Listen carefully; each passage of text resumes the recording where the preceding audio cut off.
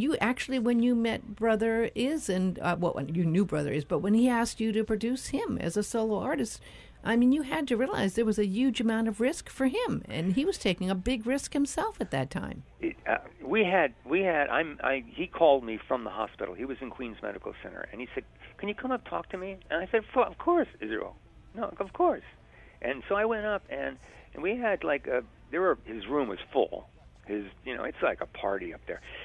When we say hospital, we start trembling. Okay, you and me as real people, okay? But Israel, when you said hospital, it was the Four Seasons Hotel, okay? Because he was waited on hand and foot. He had, food. He had nurses. He had a buzzer in his fingers. He could just get anything. And I went to the hospital, and the room was full, and he shooed everyone out and closed the door, and we talked for almost 6 hours probably, okay? And the first 4 of those hours, I was trying to talk him out of what he wanted to do, which is break away from the Makaha Sons and make a record with me. I was trying to really talk him out of that, and it was impossible. Israel had his own focus, his own mind, and his own sense of purpose, I guess. And his own sense of purpose. And he had interesting ways of timing things, okay? And I look back, that was 19 years ago, almost 20 years ago. And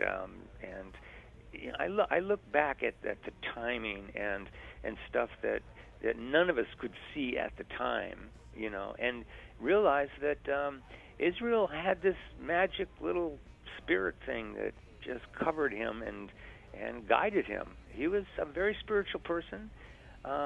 He was crazy. He was naughty. He was everything you could put. But there, he also was very in tune and very bright and very, very funny. Anyone that knows him, knew him, or met him for the first time never forgets this man. He's so on it, funny, quick, clever. I used to call him the fastest man on earth, and he used to giggle with his little giggle, okay? I said, you can get across the room, from that side of the room over to here, faster than anyone I could ever imagine. And he used to giggle about that, because the fastest man alive. And he was, with his tongue and everything, he was just quick. And jokes, he would tell jokes. And he was just an interesting spirit.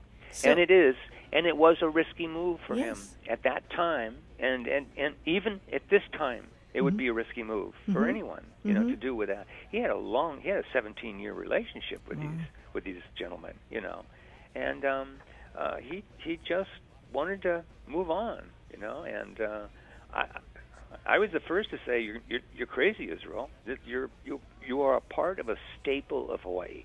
You are a part of something that is, it's, as I call it, the crazy glue that holds us all together. Music, okay? It permeates all of our lives every day. Music. You're a part of Makaha Sons, so But again, he just would look at me and say, "No, we're going to do this," and finally, I just said, "Okay, let's go. Let's do it."